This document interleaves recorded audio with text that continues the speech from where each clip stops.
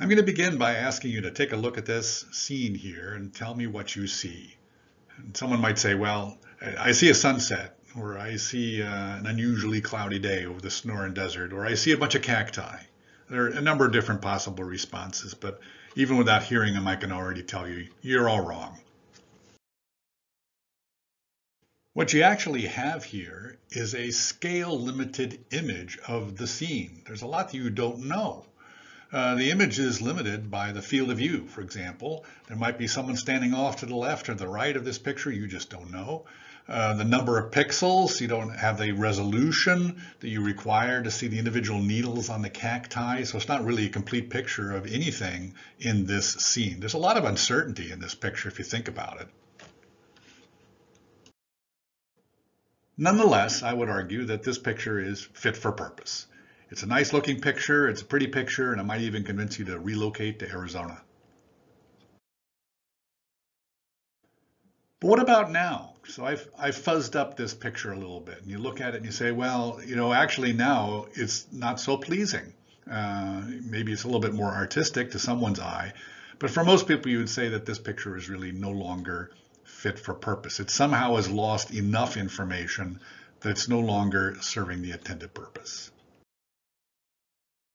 Now let's try going the other way. Let's improve the lateral resolution, but at the expense of field of view by magnifying. Now we have some more detail, but we can't even tell where we are anymore. So we've lost so much context because of the smaller field of view that this image also is no longer fit for purpose. What this means is our optical system, our camera, is designed to capture an image with well-defined, predefined scale limitations. It's not really designed to capture all of the information about an object.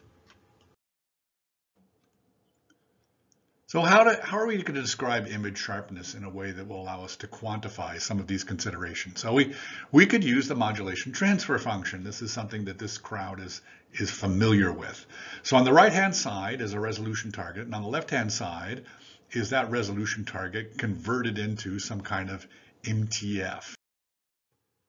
The interesting thing about this MTF is that between these limits of the field of view and the lateral resolution, we have this continuously declining response. So the image contrast is actually progressively worse with spatial frequency.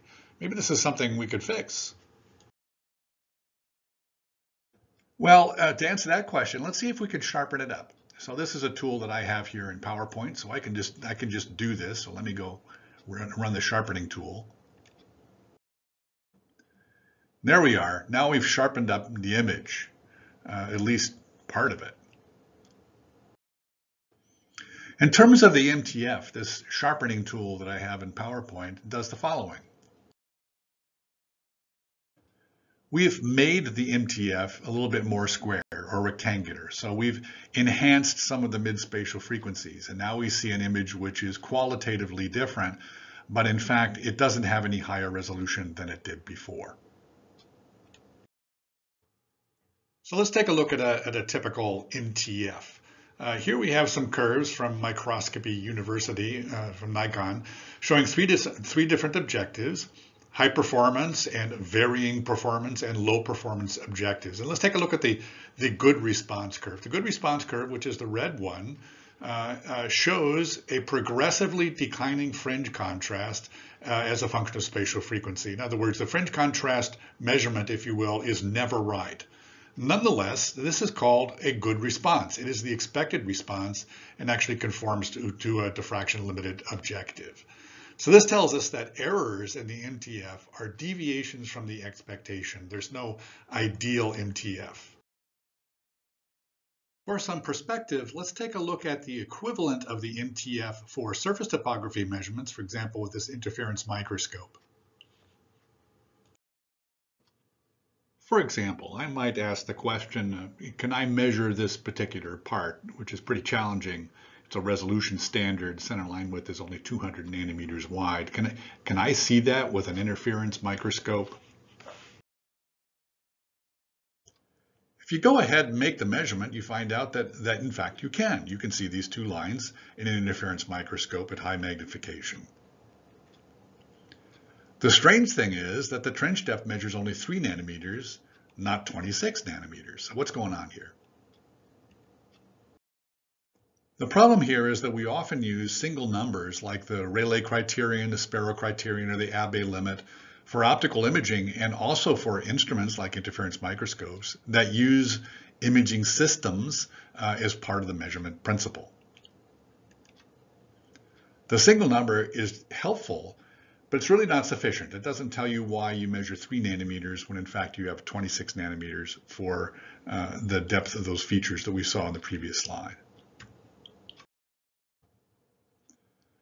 To really characterize the behavior of these instruments, you would like to use something like the MTF, and that's called the instrument transfer function in the context of topography measurement. And it's been defined in the ISO standards as a curve describing an instrument's height response as a function of the spatial frequency of the surface topography. So very similar to the MTF, but now we're talking about surface heights.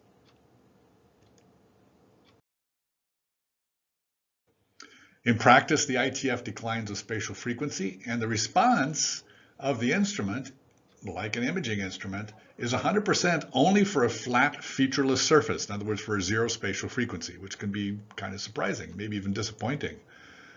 For non-zero spatial frequencies, the response arguably is wrong. Or is it?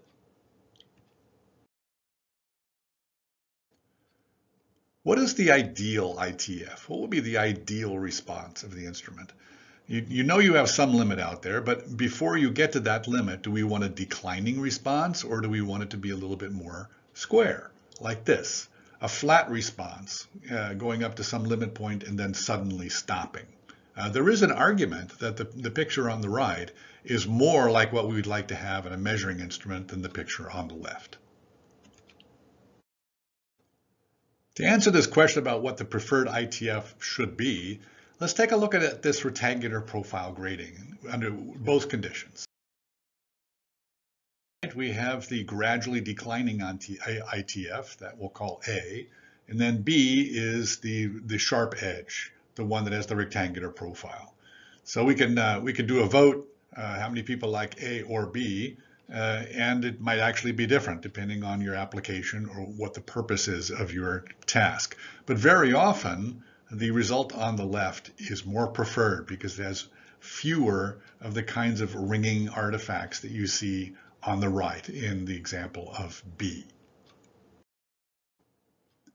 Let's compare this result with filtering, the kind of post-processing filtering you apply even with a stylus tool that has a very different behavior, a very different response. You can get a fairly flat response out of a stylus tool, but very often we apply filters and immediately undo that flat response. So this is kind of a long wave filter, often applied to a stylus tool by default, where you introduce a declining response as a function of spatial frequency. Partly you do this to avoid the nonlinear behavior when you get close to the stylus tip width. So what does ISO say, the International Standards Organization, say about the optical instrument ITF, which we encounter so frequently in surface topography measurement? Well, what they say is that an optical method may provide an inherent filter, that's the ITF, that approximates a Gaussian filter, the kind of filter that you would apply intentionally if in fact the instrument transfer function were flat. So let's take a look at the same surface with different spatial filters, and what you see is on the left the quote-unquote unfiltered, which is limited actually by the transfer function characteristics of the instrument, and then some imposed modest filtering and then some heavy filtering. This is the same surface, but we're just looking at it with different filters applied. So what does this tell us? Well, it tells us that whether it's an applied filter in software or something inherent to the instrument, the measurand, the thing that you're measuring, is not the surface topography per se. It is the scaled limited surface. It is some representation of the surface with scaling limits applied. So that means that we don't need to fix the ITF by making a square, at least not necessarily. We just need to know what it is. To determine what the ITF is, we can measure it in a number of different ways. We can use different types of standards. There isn't actually a lot of agreement about how to do it. We like to use the edge spread function, where you compare the sharpness of an edge measured and theoretical to get the ITF. But do I have to do this every time I want to make a measurement? Do I have to calibrate experimentally for the ITF? And that doesn't seem like it's a very attractive solution. It's not necessarily the case. Sometimes it's useful to simulate the response using physical models, and this is a current area of research. For example, we often use at Zygo a Fourier optics model of interference microscopy that looks at scalar diffraction theory and sees how the different diffracted orders are propagated through the optical system in order to simulate interference patterns like you see on the right-hand side for a sinusoidal surface in white light interferometric techniques. Here's an example where we've compared the theoretical prediction of scattering theory for the ITF with the measurement of the instrument transfer function using a sharp step. And we see a really good agreement here. So these are different approaches. We can experimentally determine the ITF. We can theoretically determine the ITF.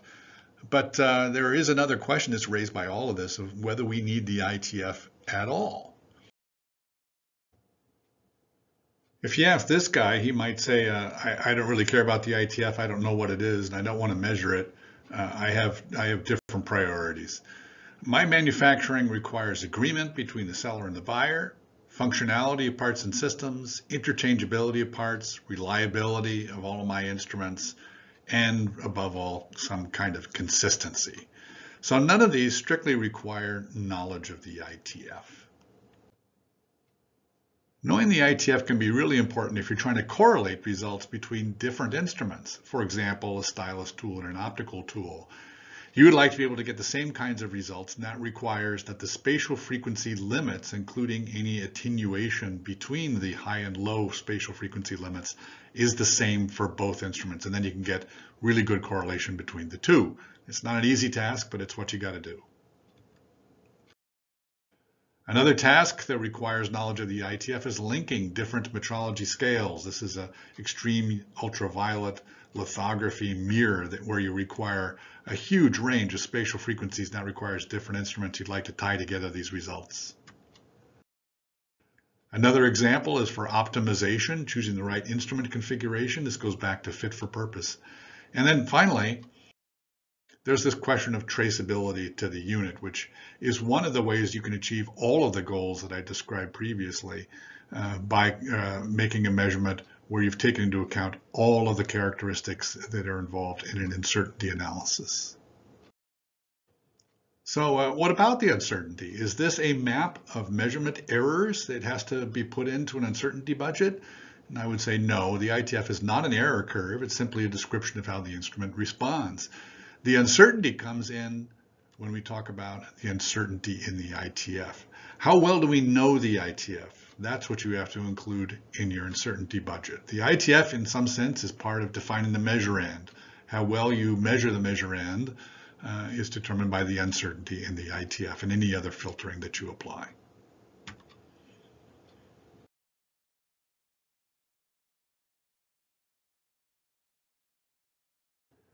So we've seen that the MTF quantifies imaging performance. However, the MTF error is the difference between the results and expectations. So the desired MTF is the one that is fit for purpose, and how well you get there tells you whether or not you've achieved your goal.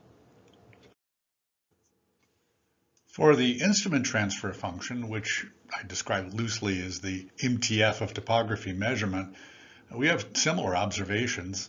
We can measure the ITF, and often we can predict it with theory. And the uncertainty of the ITF is what goes into an uncertainty budget, not the ITF itself. I think this is perhaps the most salient point worth discussing amongst those of us that do surface topography measurement.